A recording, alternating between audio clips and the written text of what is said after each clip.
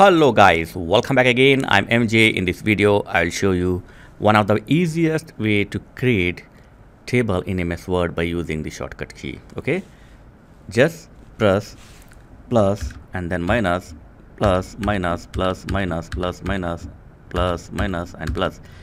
Remember, this should be start with the plus and should be end with the plus, and after this hit enter.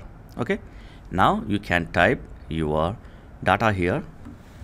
So after you type your data, one more thing, if you need extra column or row here, for example in this column I want to insert one more new column, so select the entire column like this and then press Alt J and then press LL. Boom, that's it.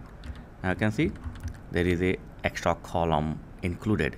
If you want to insert the extra row, press Alt AIA.